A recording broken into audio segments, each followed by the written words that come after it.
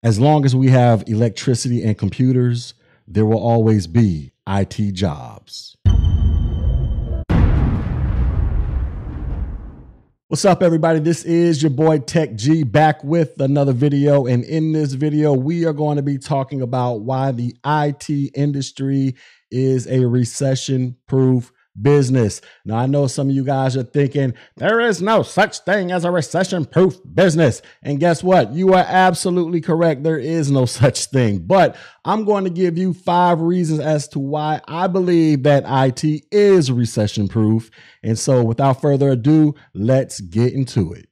All right. So reason number 1, for as long as we have electricity and computers, there will always be an IT job, ladies and gentlemen. So for the foreseeable future, as long as there is a way to generate electricity, either by way of oil, water, solar, wind, or however we're making electricity out there, there is always going to be a computer lying around somewhere waiting for somebody to do something to it.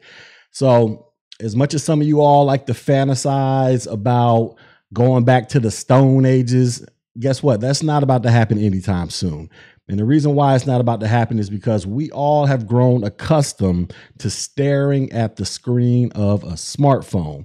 People love their smartphones so much that they will sacrifice their children in order to keep their smartphone secure, ladies and gentlemen.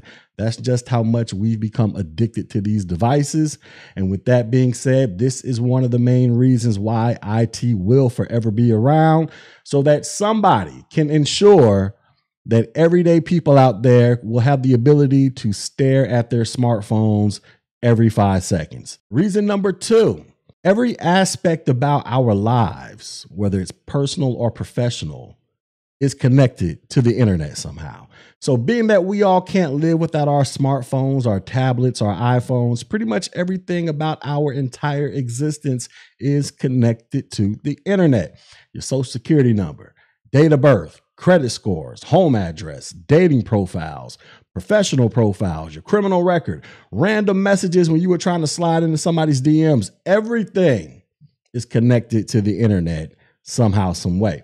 If you live in a first world nation like the good old US of A, it is almost impossible to exist and operate in this country without a digital footprint somehow, some way.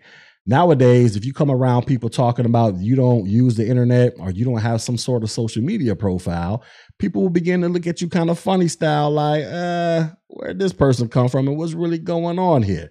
And so being that this is the case, this is going to be why IT workers are going to forever be in need, because we are going to need people around to ensure that we can keep these digital footprints going on and on and on to the break of dawn, ladies and gentlemen. Reason number 3, the safety, security, and stability of our nation and economy is heavily dependent upon information technology. For this particular reason, all we have to do is look at how the coronavirus has caused our economy to pretty much come to a screeching halt over the last few months or so. Millions of people have filed for unemployment, but a lot of employees who didn't lose their jobs, they came to realize that those 40 hours a week that they were putting inside of the office, sitting inside of that cubicle, could have easily been done from the comfort of their couch as they got their Netflix and chill on as they signed into their work laptop. So if you know of someone who does work from home via telecommunication, or telecommuting, I should say, well, that is only possible because there are a bunch of IT workers out there who put the infrastructure in place to allow for all of that to happen. Everybody from the people who laid the fiber optic cables to the regular cables that run to people's neighborhoods, all the way to the people who are tasked with setting up the VPNs for workers so that they can securely tunnel through a public internet infrastructure to do their job. That is all a part of IT. So being that this country has just discovered how much work could actually be done from the comfort of one's home, well, the IT infrastructure that makes all of this possible is going to need people to keep this thing running smoothly and efficiently, which means there will always be a job in IT to ensure that this is possible. Reason number 4, as technology becomes more advanced in terms of robots, well, guess what? somebody's got to be there to code that stuff up, maintain those robots, and fix them if they break down on us, right? So thanks to the former Democratic presidential candidate by the name of Andrew Yang sounding the alarm that the robots are coming to take all of our jobs, which is true, by the way, to a certain extent. Guess what? There is still going to be a need for people out there to write codes and algorithms so that these robots can come take our jobs. So even as the robots get more and more advanced, we're still going to need people who can go out there and monitor how fast these robots are progressing so that we don't turn into a scene from Will Smith's I, Robot movie that came out back in like 2004. So another thing to think about here is when most people think about robots, they probably think about some George Jetson, Rosie the robot maid running around doing jobs that was once thought that only human beings can do. Well, the reality is robots come in many different forms. So here's an example of what I mean. So every time you guys go to Walmart and then you are ushered into the self-checkout aisle, well, that machine that is scanning your products could also be classified as a robot. And even though this particular robot may have replaced a human cashier, at the end of the day, the self-checkout robot is still going to require a human being to come by and give it a tune-up every now and then and to make sure that it is working properly and efficiently. So guess what? There are going to be tech jobs available for people to fix the cashier robot. And finally, reason number 5.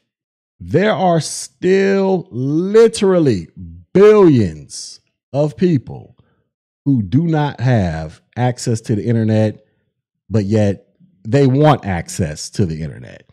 So believe it or not, y'all, there are still hundreds of millions, if not billions of people around the world that don't have access to the internet and they want to get some. So you could take the continent of Africa, for instance. In case you guys don't know this, there are over 2 billion people that live on the continent of Africa alone. Out of the 2 billion people that live there, roughly only 250 million have access to the internet. So guess what? The continent of Africa presents a major opportunity for tech workers to bring that continent online to where everybody who lives there could possibly get access to some type of internet. And when those hundreds of millions of people do come online, you know, they're going to want to participate in social media and e-commerce just like the rest of us, to the point where they will eventually find themselves walking around staring at their smartphones every 30 seconds like we currently do right here. So guess what, ladies and gentlemen? Being that Africans who don't have access to the internet and other countries around the world who may not have access to the internet, there's going to be a need for IT workers out there in these streets, ladies and gentlemen. So is IT a recession-proof business? Absolutely not. There is no such thing as a recession-proof business. But I will say that IT is probably one of the safest career fields to enter into, to where you don't have to really worry too much about losing your job. But even if you do lose your job, depending upon how skilled you are, how much education and experience you have, it should be relatively easy for you to find another job in IT. Now, will you be doing something identical to what you were currently doing prior to you getting laid off? Who knows? But my whole point is there are a plethora of IT jobs out there. And as long as we have electricity and computers, guess what? There is always going to be a need for IT, ladies and gentlemen. All right. So with that being said, ladies and gentlemen, let me know if you agree or disagree in the comments below as to whether or not you think IT is a so-called recession-proof job. Share your thoughts down below. And with that, I will holler at you guys on the next video. Peace.